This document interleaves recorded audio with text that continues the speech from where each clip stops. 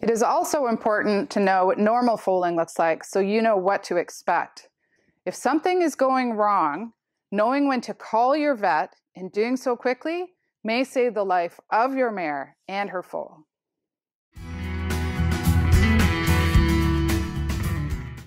Labor is divided into 3 specific stages.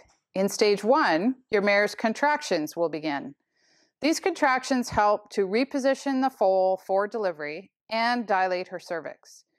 They will make your mare uncomfortable and crampy, and that's why you will see the signs of pacing, not eating, repeatedly laying down and getting up, patchy sweating, frequent urination and defecation, and seeming colicky.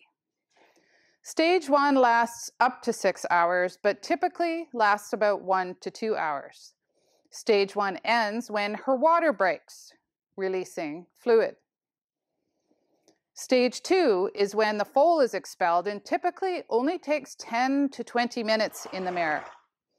After the water breaks, you should see the pearly white amnion appear at the vulva. Very soon after that, you should see 2 front feet and the foal's nose appear. The mare usually lays down at this point, and you will see her push in groups of 3 or 4 pushes at a time. With each push, you should see progression in delivery of the foal. In stage 3 of labor, the placenta or afterbirth is expelled. This takes between 1 and 3 hours. If your mare has not passed her placenta by 3 hours after foaling, you need to call your vet.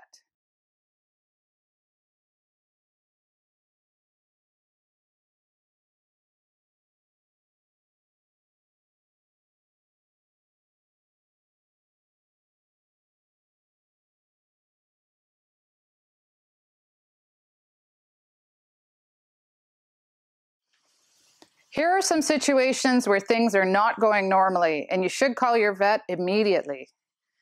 Any lack of progress, if your mare is pushing and nothing is happening. If you don't see the foal's 2 front feet and nose appear soon after the water breaks. If you only see 1 foot, only the nose and no feet, or only the membrane and no foal parts.